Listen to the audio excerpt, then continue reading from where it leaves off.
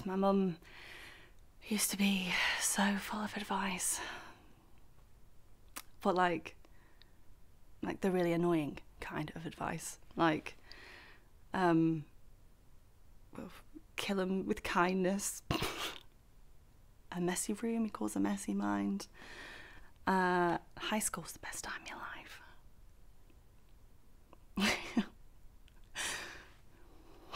High school is the best time of your life.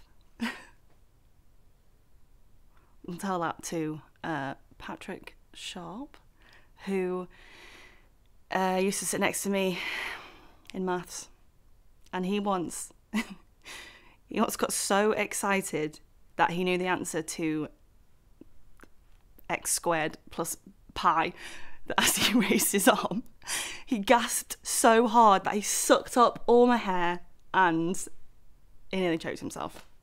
And I actually don't know who that was more embarrassing for, him or me. But I mean, he did get called Henry the Hoover for 6 years after that, so yeah, probably him. Or to my mate Ronnie, who once pissed herself on a trampoline in PE, which actually isn't funny. It's really traumatizing.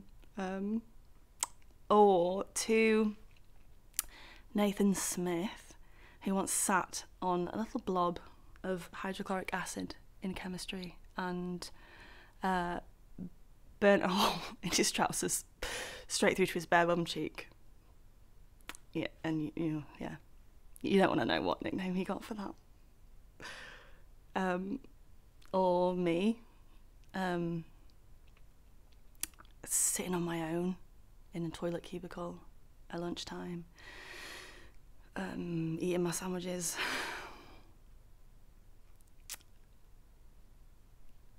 That was after she died.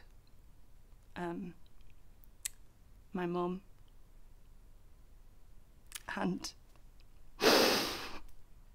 I just couldn't bear eating lunch with everybody else, talking about what boys they fancied or what they were going to wear for the school disco.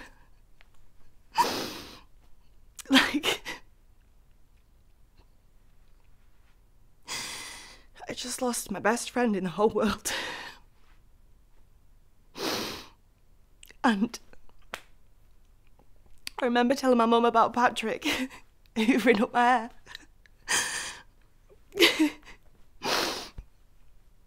We just both pissed ourselves for ages until we were both in tears.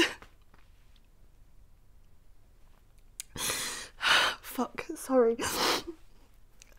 Sorry, that got way more intense than I thought it was going to.